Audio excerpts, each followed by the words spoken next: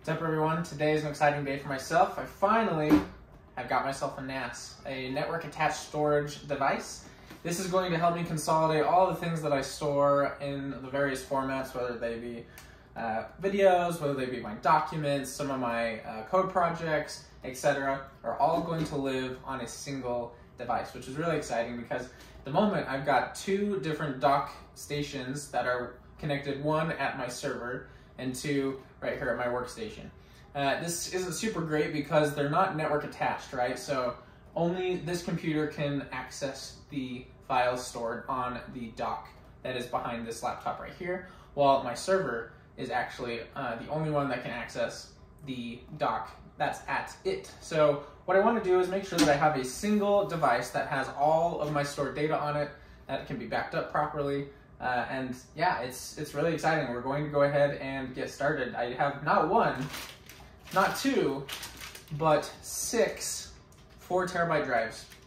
So that comes out to 24 terabytes of storage. We're going to put this in a RAID configuration, so we're going to lose 4 terabytes of that to RAID. But that still leaves a large storage pool of about 20 terabytes, which is plenty for my purposes. So let's go ahead and get started on the installation. Alright, so I went with the Synology 1621 Plus. This has 6 drive bays that we can populate here with either full-size hard drives, or you could get an adapter and insert those smaller 2.5-inch drives as well. I'm going to go ahead and just use full-size hard drives because I wanted the space for one, and number two, I wanted something that was cheap. Hard drives, pretty cheap nowadays compared to their solid-state counterparts. And so we're going to go ahead and snag one of these hard drives. Synology makes it incredibly simple to install these. Basically, you just slide it right on in. Synology makes it really simple to install these. You go ahead and just pop out these little tabs from the side, and you slide your hard drive in all the way to the back. Press down. There's actually really no tools necessary here. And then we put these guys back on, pops them in place. Lining the drive up is probably a good idea.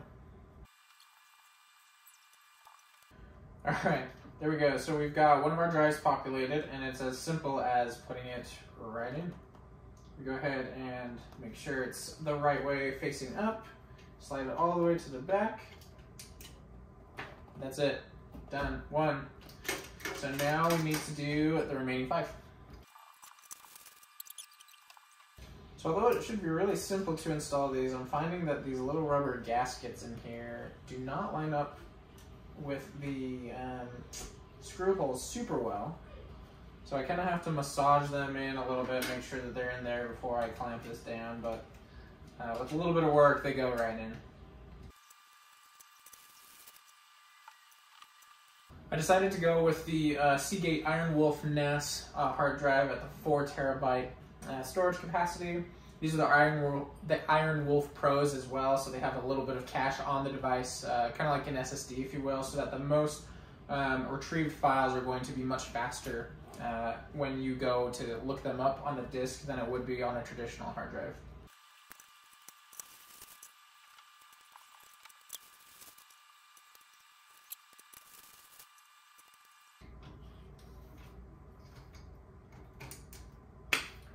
Piece of cake, all 6 drives are in. The only thing left to do at this point would be to lock it up so that these drives can't accidentally be opened while the device is in use. So we should be able to just stick this key in here. If we orient it the right direction, that is. Lock. And we'll just rinse repeat for each of these real quick. And now, if I try to press to open, they're all good to go. So, we're going to take this downstairs to the server rack and see A, if it fits, and B, we're going to plug it in and get it going. Alright, so here we are at the server rack. We need to make some space for it. One of the things I noticed lugging this thing down here to the basement is that it is heavy. With all these drives in here, I don't know how many pounds this weighs. probably 30 pounds, I would say, maybe. So we're gonna want to make sure that it can fit in here, and then make sure that it can hold the weight. So we're gonna shift a couple things around really quick.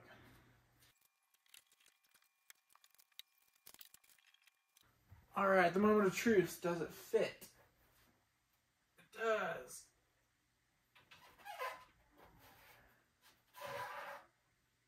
Woo. Okay. So it fits. The real question is now, is this too much weight for this little shelf down here? I'm gonna double check the weight capacity of this thing real quick and see if we actually are going to be able to support this. All right, I double checked the weight capacity of this shelf. It is 60 pounds, so we should be okay. I think these Mac Minis are only a few pounds each. They're really light, and that's the only other thing on here. Like I mentioned before, this is probably about 30 pounds, maybe. I'm not great at figuring this out on the fly, but this should be okay. So we're gonna go ahead and connect all the stuff to the back before we slide it on in. So when I plug this in, I'm going to attempt to set up an aggregate link so that we can actually have dual 1 gigabit connections going at the same time. That would allow for, let's say, 2 devices to write or read data from this simultaneously at the full 1 gigabit speed or bandwidth. So that's really going to open up a lot of options for things like video editing, while at the same time streaming a movie, potentially, things of that nature. So I'm going to plug both in the off chance that we can get the software side of that working as well. We'll have to see a little bit later if we can actually make that work. All right, that's in there. This is pretty sturdy. It bends down a little bit at the back, but we should be all right because these things aren't going anywhere. In a perfect world, what I'd like to do is rack mount these up top here, but I do need to make sure that I find a rack mount receptacle to receive these, because at the moment I've looked a few times and I haven't found one that's affordable. I could maybe 3D print something, but that's quite a bit of 3D printing and it may not be strong or sturdy enough. So that one's kind of still up in the air for now. These can sit sideways. They take up no space at all. There's nothing special about their configuration as far as where they sit. So as long as they're on and there, we should be okay. We're gonna go ahead and boot this up, plug it in, and get started with the software portion of everything.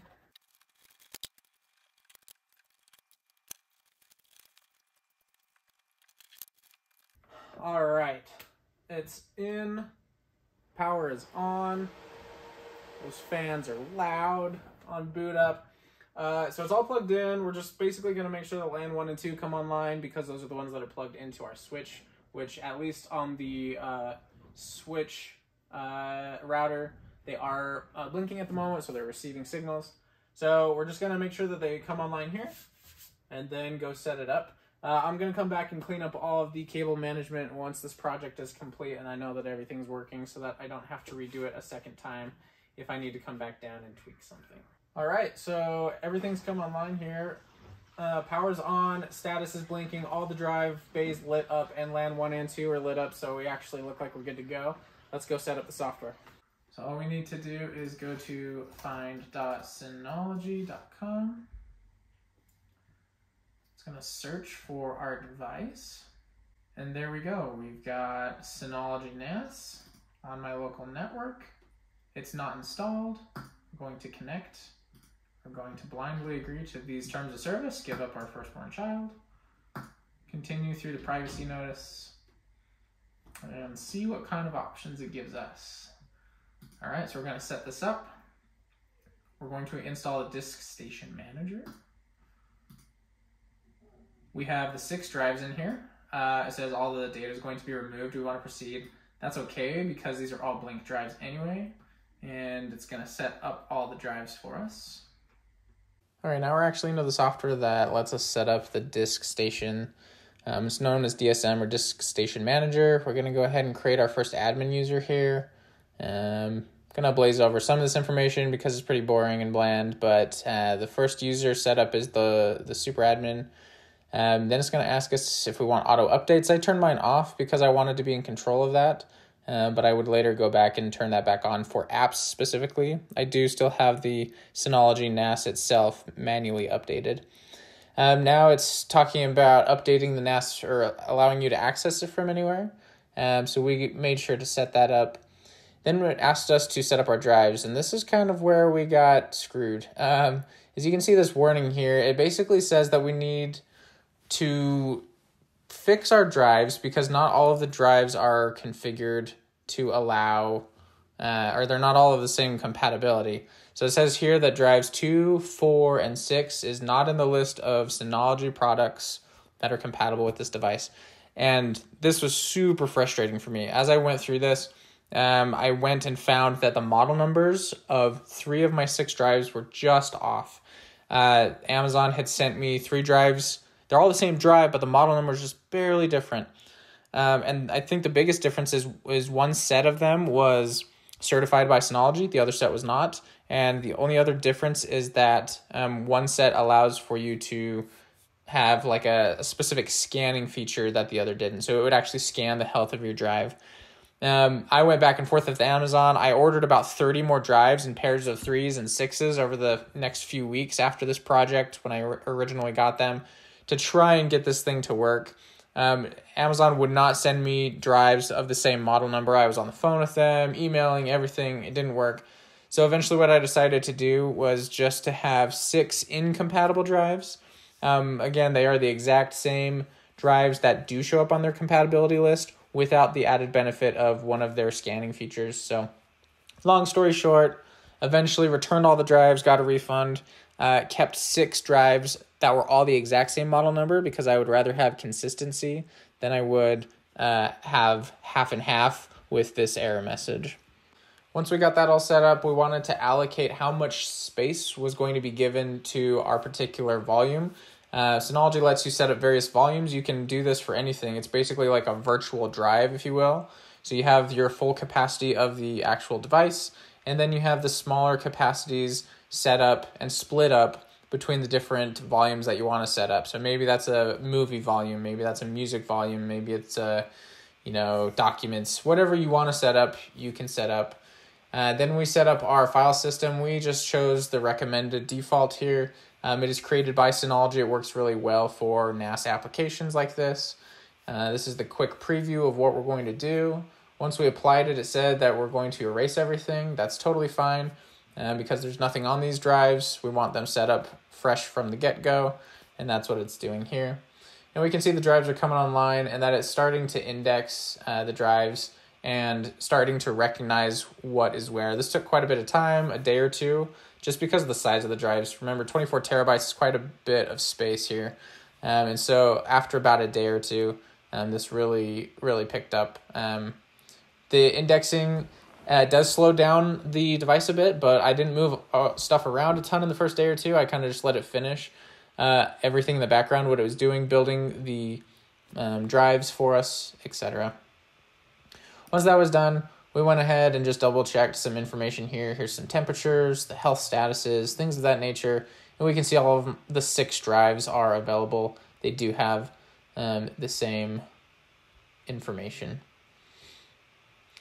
Now we're just double-checking some settings, things like bad sector warning, allowing us to get notified when a drive is unhealthy or is having issues, which is super sweet. I'm really excited about those kinds of things because in the past I've definitely been burned by bad drives. And so being able to be notified when a drive is having issues is going to be a huge plus. This is the user panel right here where we can set up all of our different users. We've got a super user, admin. I think I went in here and eventually disabled it after I set everything up. We've got my personal user, and then there's a guest as well. Then we went in and we were double checking to make sure that all of the different networking settings were set up. You can see here LAN 1 and 2 are lit up blue. I would come back later and correct the aggregate link here so that we can get 1 gigabit per second, dual 1 gigabit per second connections to the device, which is awesome. The final thing that we needed to do was just set up some basic information for our shared folder so that we can actually access this from, say, your Mac or your Windows device, your phone, etc. The drives are all set up. Now we need to set up the actual volume, or the shared folder is what it's called. And so I'm attaching it to volume 1. We're going to call it My Cloud for now. I went back later and changed this when those new drives arrived, and I added a bunch of extra shared folders. But for now, I wanted just a single place to store all of my stuff, and so My Cloud did just fine. We assigned permissions at the very end. You can give permissions to various different user groups, which was pretty sweet. Lots of configuration options with Synology, and eventually it was created. So the next thing to do would be to connect to it from my Mac device. You can see here that it is registered on my network, which is great. So I'm just going to punch in my username and password. Once we log in, we can see that My Cloud does pop up, which is great. And then we wanted to go ahead and actually test this. So we grabbed a couple of files here and dropped them right onto the device. It copied over pretty quickly, and I was pretty happy with that. Later, I would start to organize some of these files and copy paste some larger files to see how quickly this would happen. It does well for what it is. It's a large storage system, 20 terabytes of usable space, just under that. And so some of these files are going to take a long time. I did go ahead and in the future upgrade the RAM and added an SSD cache to this, which is not, there's no recording of any of this in this video, but that greatly helped improve the speed on these things. And once indexing was done as well, that greatly helped increase the speed of the device. So all in all, I was pretty happy with this. The biggest thing is that all of the data that I had spread out across half a dozen different hard drives, multiple different computers and devices now live in a single location, which is fantastic. I am editing this video right now as we speak off of this NAS from my Mac. So it's hard lined in with an Ethernet cable to my network, and I can go ahead and just plug right in, open up iMovie, connect to it through the internet, through my local network, which is awesome, and edit things right off of the device itself. So very cool product. I'm super happy with how the migration went, having everything all under one roof, much speedier, much more clean setup for backing up all of my things. And then at the very end of all this, I would back all of this NAS device up to the cloud to have an offsite backup, which is really great to be able to have it in multiple places just in case something happens. So if you like what you see, make sure to subscribe to me. We'll see you next time.